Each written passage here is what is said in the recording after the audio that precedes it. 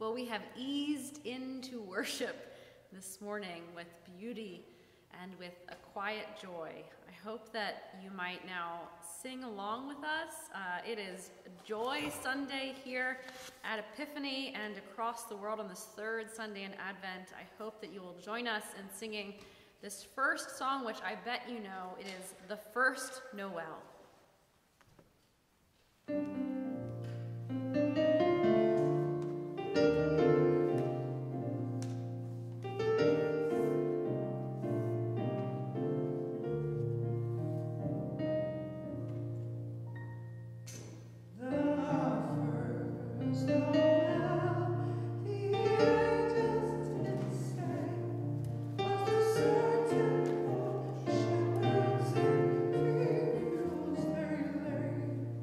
Yeah.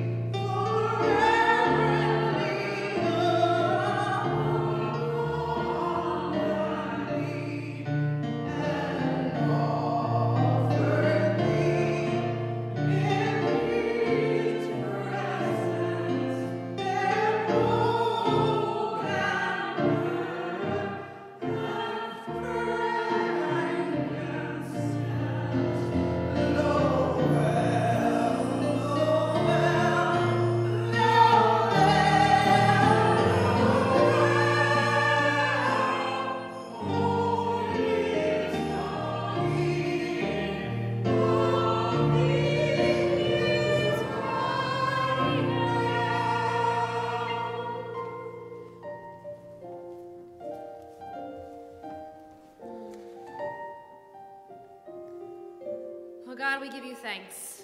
We give you thanks for gathering us here on this day.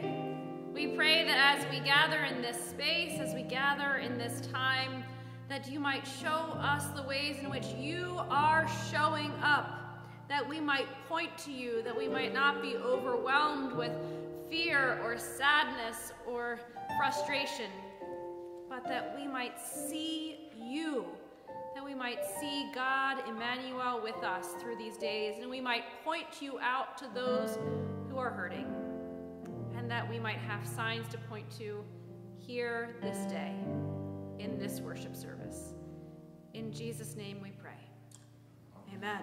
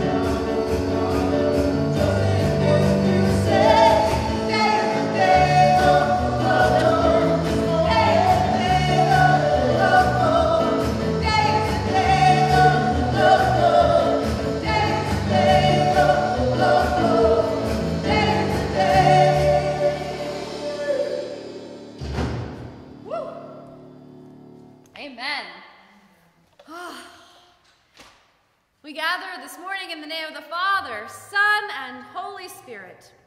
Amen. Amen. Sisters and brothers, let us not wallow in guilt, but make an honest confession. Holy God, we confess that we want to have more of you in our lives, yet without the discipline and pain of preparing to receive you. Please forgive us our fear and laziness. Holy God, we confess that we let fear get the best of us, rather than turning our lives over to you. Please forgive our giving into fear and failure to trust in you. Good Christian friends, rejoice. Christ was born to save. God forgives you every sin. What a gift indeed. Amen. Amen.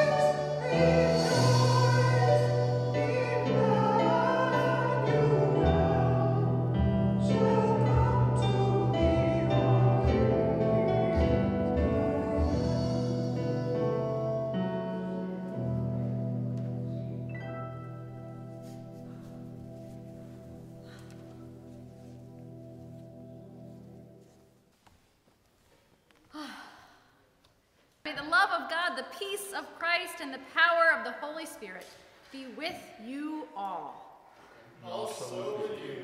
I invite you to share peace with one another, and as you do that, as you share peace across, as you share peace through the screen, which is always exciting, as you share peace in the comments with one another, as you share peace with those in your household, as you write down on your phone the people you're going to share peace with later in the day, I invite all the children who are nearby to come on close to the screen.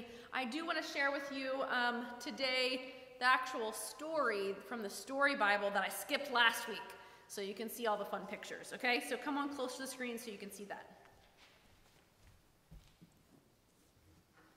All right, let's see. This is about John the Baptist. Oh my goodness, so exciting. John the Baptist. I just have to turn to the right page. John the Baptist, you remember we talked about as being very strange last week, and we didn't get to see his picture, so we're going to look at it today.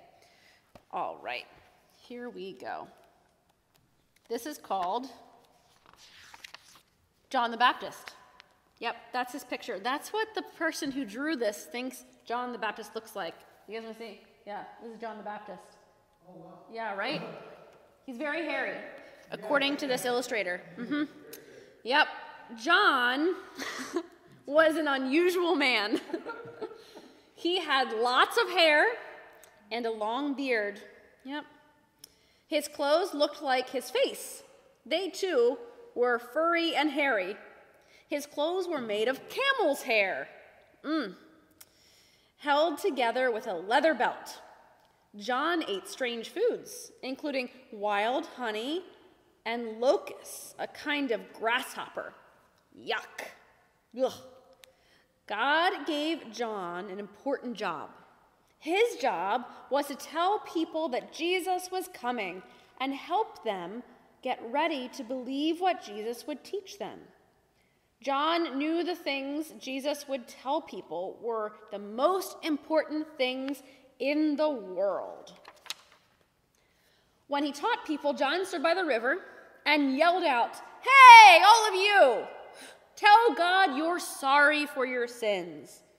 Turn your life around and act in ways that are good and honest." Then he would turn to another group and shout, "Are you listening? This is important. Jesus is coming. See, there he is. He apparently has a really big mouth, too, which is important for crying out. And here are the people. Some look like happy, and some are a little confused. Yep. He is the Messiah. He will save all of us.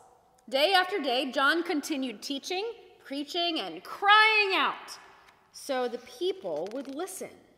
Many people came to hear what John had to say about Jesus. There were rich and poor people, honest and dishonest people, nice and not so nice people. Some people listened to John. Some people didn't. Some people said, that man must be a messenger from God. Some said, he is really odd.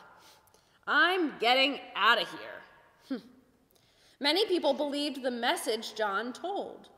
Those people said, I am sorry for my sins. I want God to forgive me. To each, John said, God does forgive you. He baptized those people in the river. The people started calling him John the Baptist. John the Baptist had done a good job. The people were ready to hear the message Jesus would bring. That is a man with a very interesting job, don't you think? Yep. Do you have a job? No? Maybe? I'll tell you, you all have a job. Most of you, I'm guessing, have the job of student right now. Yeah, which is a really weird job to have, just like it's a really weird job to be a teacher, right? Yeah, it's really weird to be a teacher right now.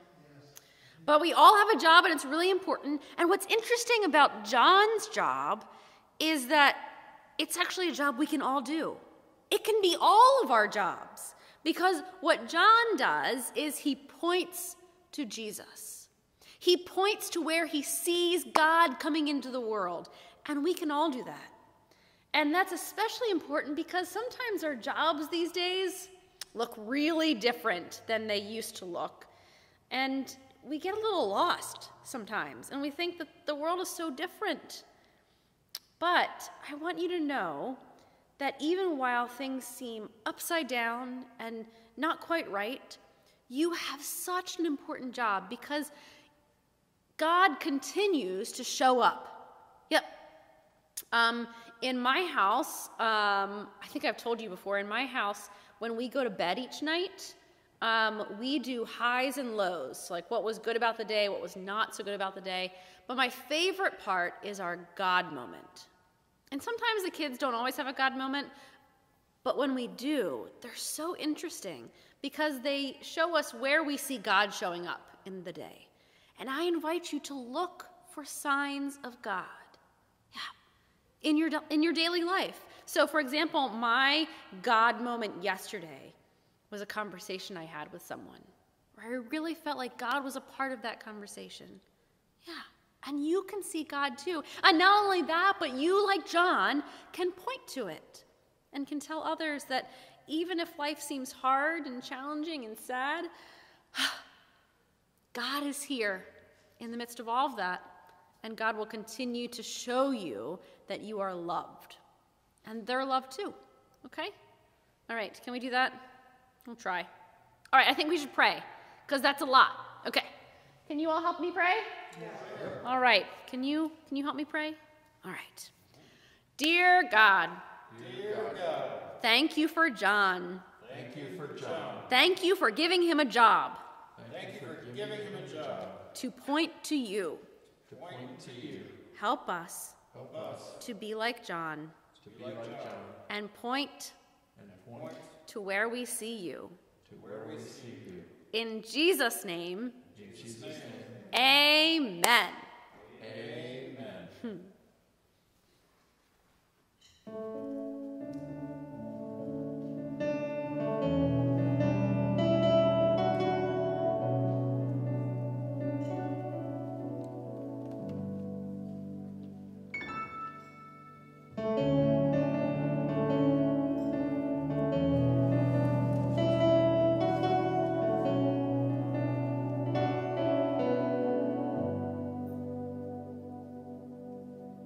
Before you set the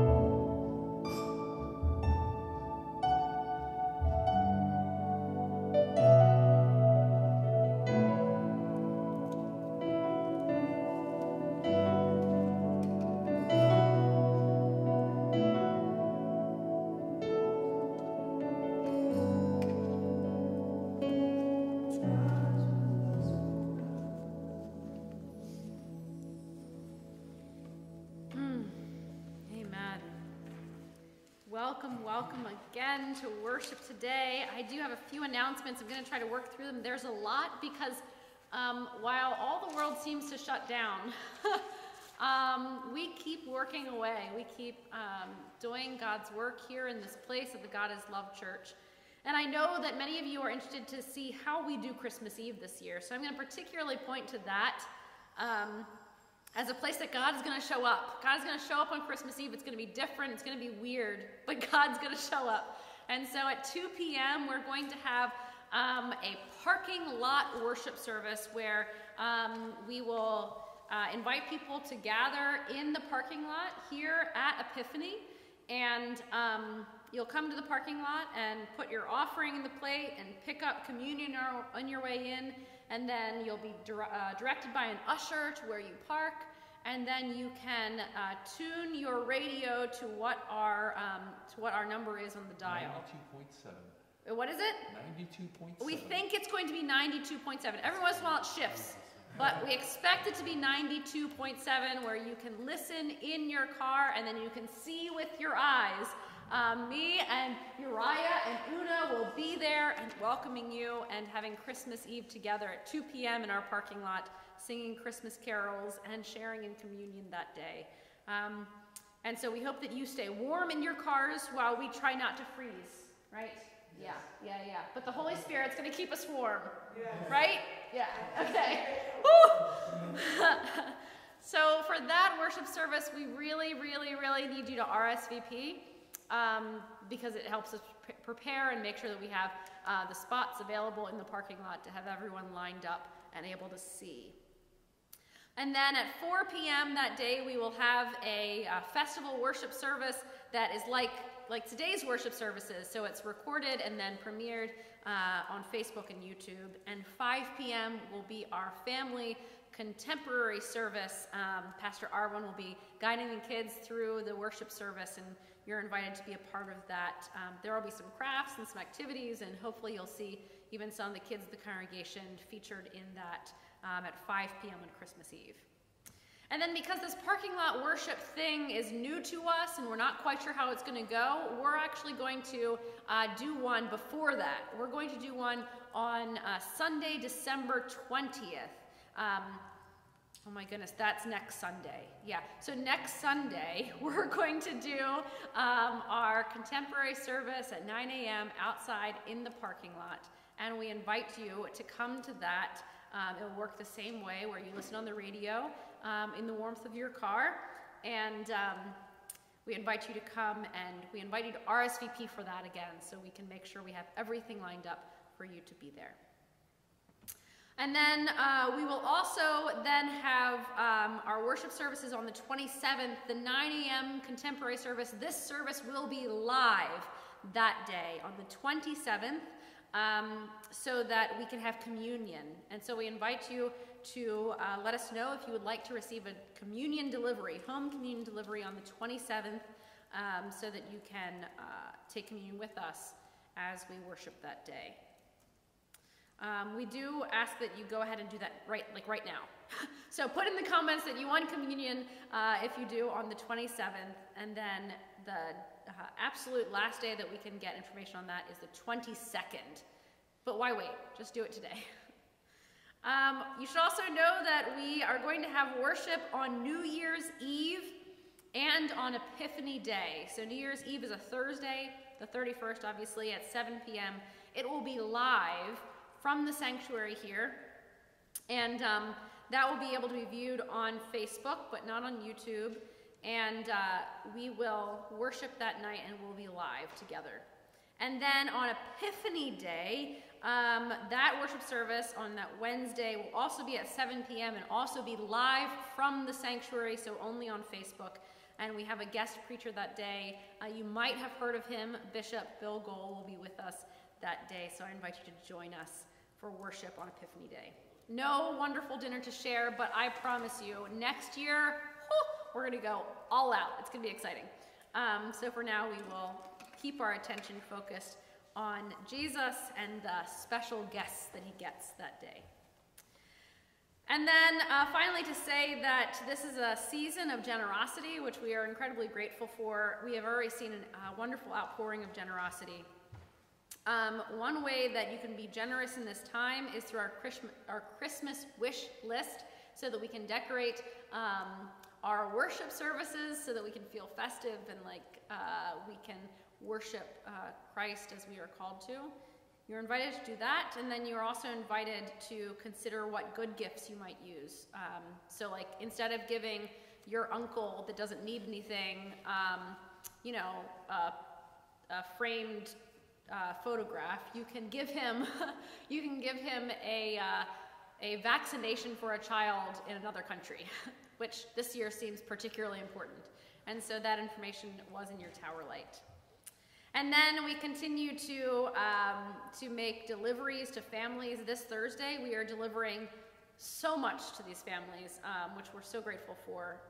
The food that we always do, plus a ham for Christmas, plus all the Christmas presents for all the children. There are about 50 children amongst these families. And then the hats and scarves and gloves to go along with that through this season. So we thank you so much for your generosity through this time, that we are able to point and to cry out that God is love in so many ways. And now we turn our attention to the reading of God's word.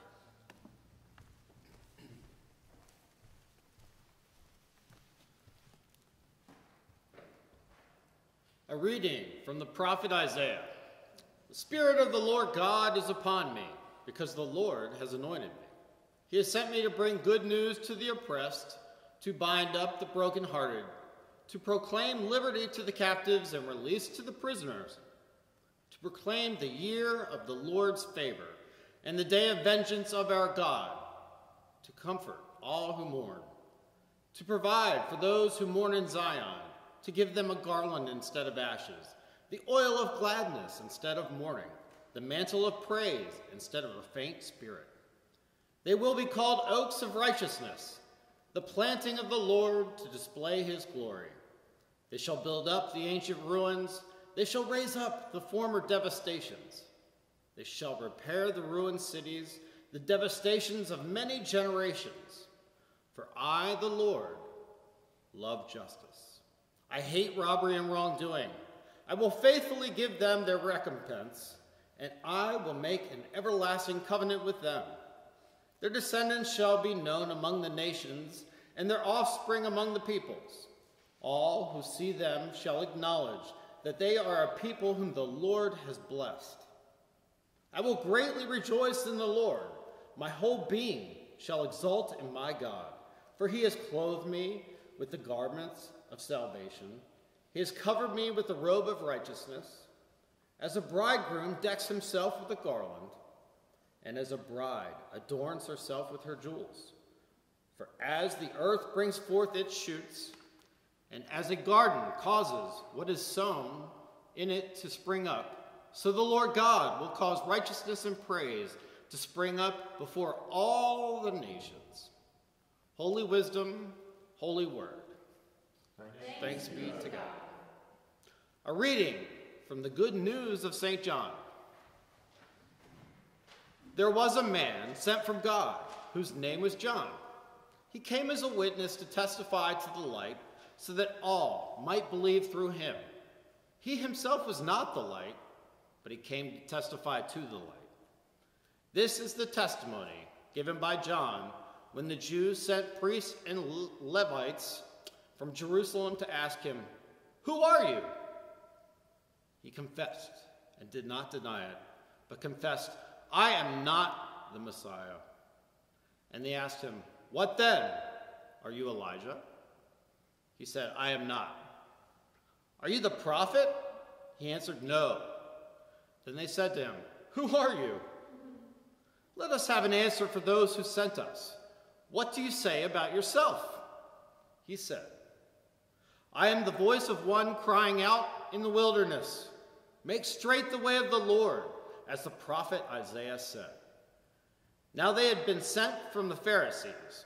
They asked him, "Why then are you baptizing if you are neither the Messiah nor Elijah, nor the prophet. John answered them, I baptize with water.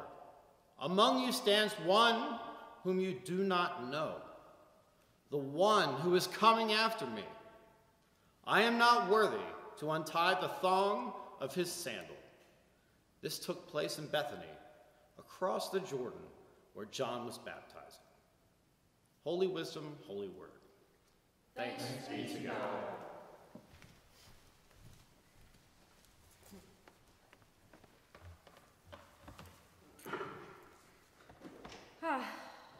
Well, have any of you watched any horrible movies lately? Yeah. Have any of you watched one of those movies that you love and know is awful at the same time? Do you know what I'm talking about? There's one movie like that I am desperate to find. It's not available streaming, which is really frustrating. I have the physical copy of it, but it takes so much work to watch one of those these days, right? It's what's called a mockumentary, and it's called Drop Dead Gorgeous. It's hilarious and awful at the same time. I won't bother you with the plot of it. It's just generally a mockumentary about a beauty pageant. And I'll just tell you one little bit of it because I think it's funny. Featured in it is the Lutheran Sisterhood Gun Club. Yep, I just find that entertaining. The pretty obnoxious villain in the movie, played by Denise Richards, she wants to be seen as good and charitable, but she doesn't actually want to be good. Do you know what I mean? Are there people like that you know that don't really want to do the work to be good, because that's just way too much, but would like people to think that they are good, would like people to see that they are being good.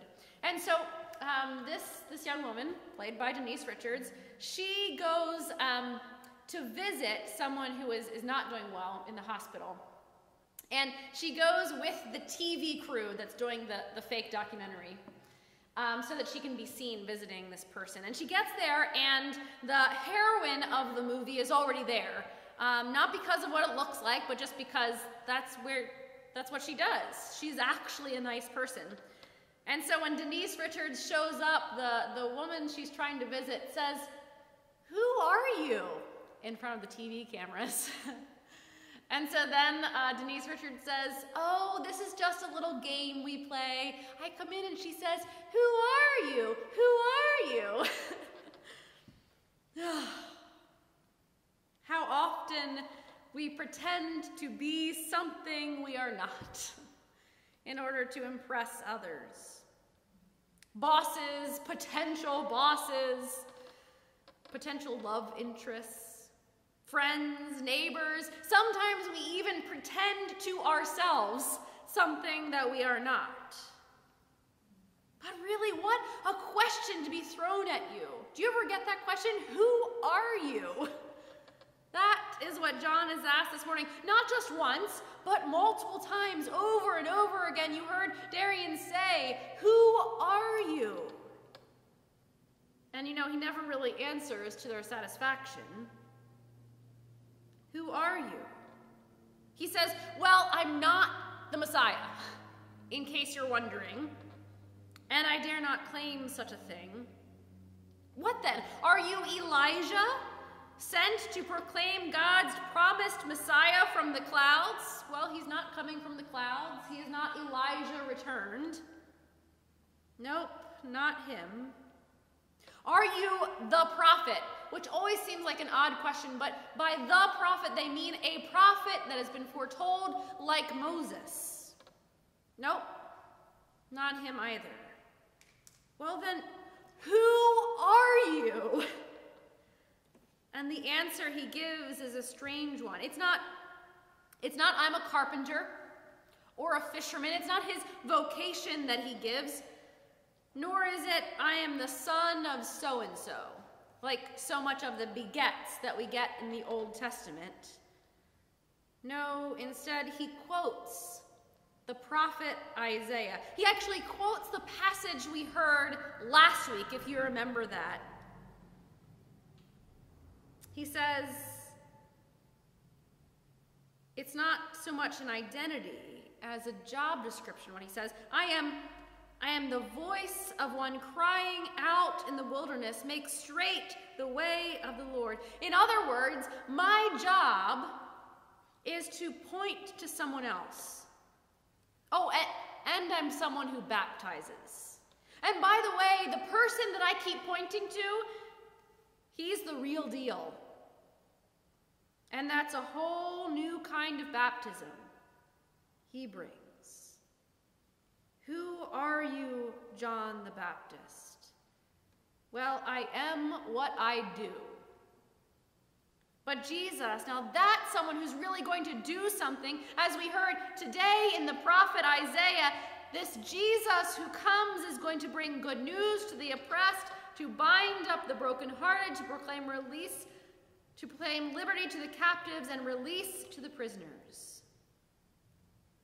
You might want to know who I am, but that's the one you should be asking about. His job description, his to-do list, his job title is way more interesting than mine. How much of your identity is tied up in what you do? In your job description, or for some of us, your multiple job titles. How much of who you are is a teacher, or an auto mechanic, or a receptionist, or an accountant, or a nurse, or a real estate agent? Or perhaps more broadly, the sense of who you are is tied up in a broader sense, that you are someone who takes care of people. Or you're someone who makes people feel welcome and part of something.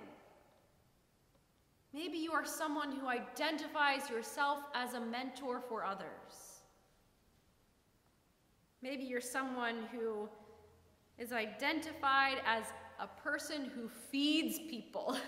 I know there are people around here like that who are desperately missing their main vocation, providing food to those who are hungry.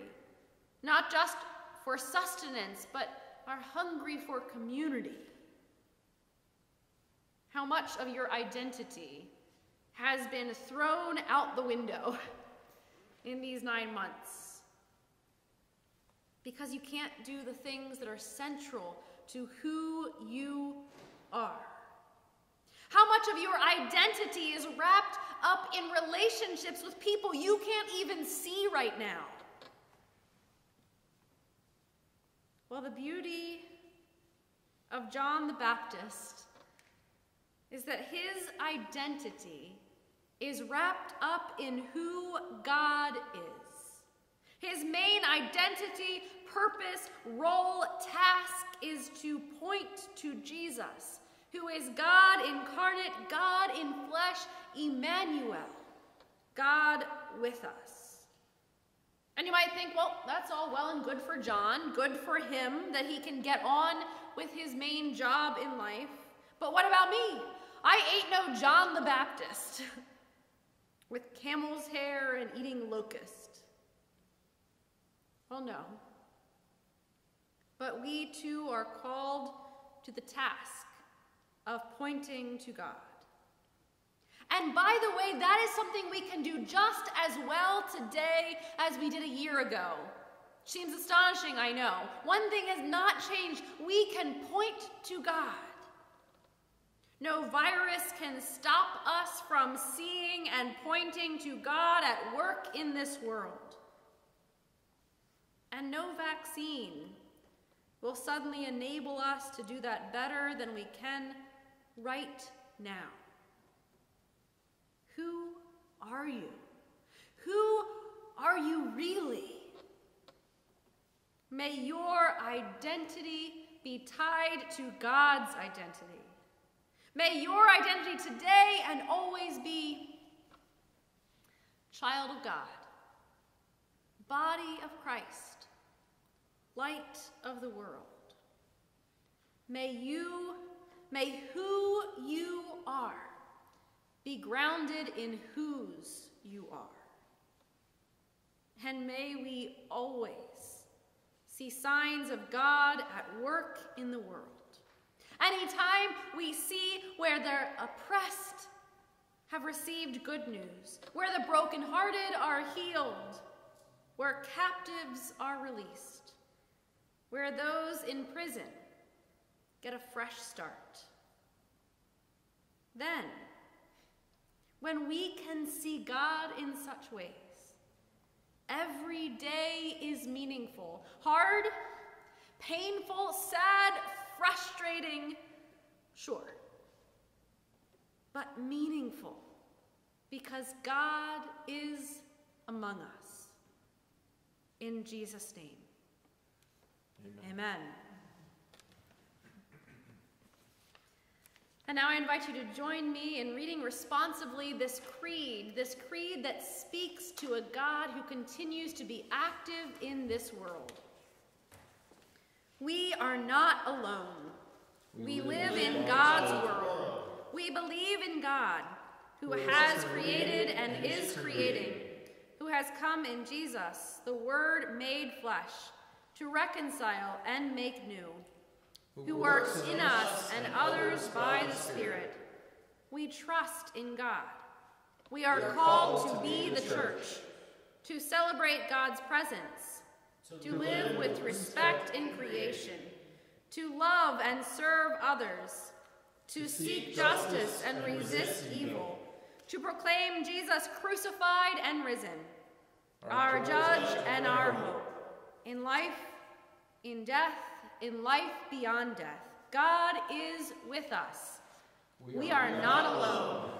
Thanks be to God. And as we sing again this song that we sang last week, it was so moving. I'd never heard of it, but it's beautiful. Ready the Way. As we sing this song, I invite you to consider what job God has given you in God's kingdom. And what are the resources that you have to share with the mission that we have here at the God is Love Church? In particular, I want to invite you to consider what your gift should look like in the coming year. Today, I have witnessed two people come to church, one with their offering to make up for the rest of the year that they hadn't sent in the offerings, and another person who simply wanted to know where they were in relation to their pledge, which I was just so moved by, so incredibly moved by their generosity and their belief in the mission that we share. I invite you to go ahead and do that if that's something that you need to do to be generous with what God has given you. I also invite you into something that we would have normally done back in November, which is to make a pledge for the coming year. We did not have a consecration Sunday. We did not have a consecration luncheon over in Heitman Hall because it's not possible right now.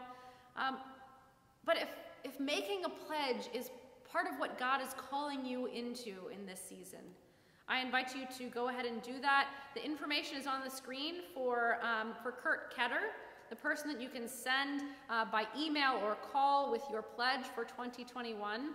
I just spoke with my husband this week, and we have figured out our funds for the coming year, and so I'm going to be increasing my pledge by $20 each week for 2021, and I invite you as well to consider where God is calling you with what you have and with what God has given you.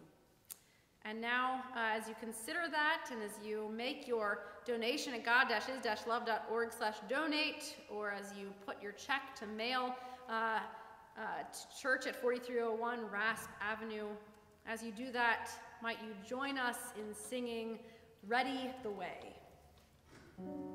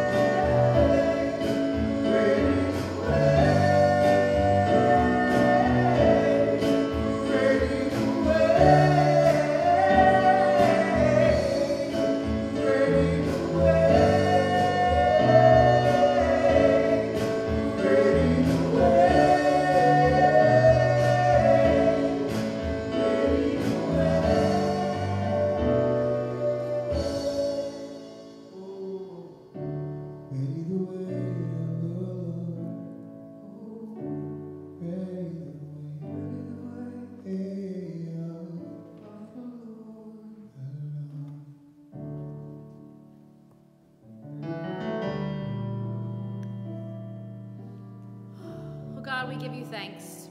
We give you thanks for the gifts that you have given us, for the task that you have given us to ready the way for your Son. We give you thanks for the ways in which we can point to you. We ask that the gifts we offer this day might be a way in which this church points to God who is love, that we might point to you and to what you are doing in this world, for the sake of your Son, Jesus Christ our Lord. Amen. And now we pray the prayer our Savior has taught us. Our Father, who art in heaven, hallowed be thy name. Thy kingdom come, thy will be done, on earth as it is in heaven. Give us this day our daily bread, and forgive us our trespasses, as we forgive those who trespass against us. And lead us not into temptation, but deliver us from evil. For thine is the kingdom, and the power, and the glory, forever and ever. Amen. Well, I invite you to join us today at noon for a time of community. It is a good time to catch up with one another, to hear the ways in which we are seeing God appear in our lives. I feel like I get to hear a lot more of that than many of you do, because I get to talk to so many of you individually. But it's just such a beautiful thing when you can share those sightings of God together, or the ways in which you're struggling and trying to find where God is acting in your life. I invite you to come and be a part of that, that we might support one another. And now may God be with you as you keep watch for the Christ whose advent is promised. May God embolden your witness to Christ's coming and so prepare his way. May God Almighty, Father, Son, and Holy Spirit, bless you now and forever. Amen.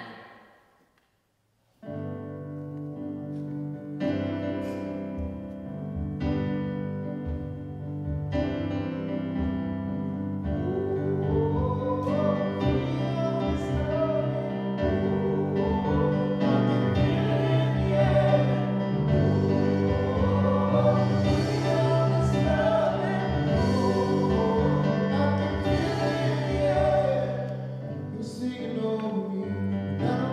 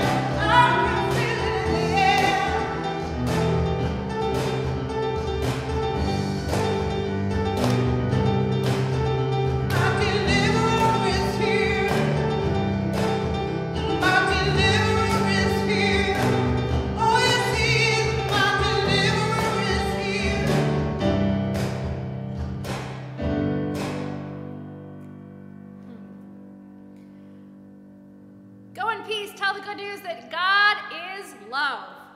In word and deed. Thanks be to God.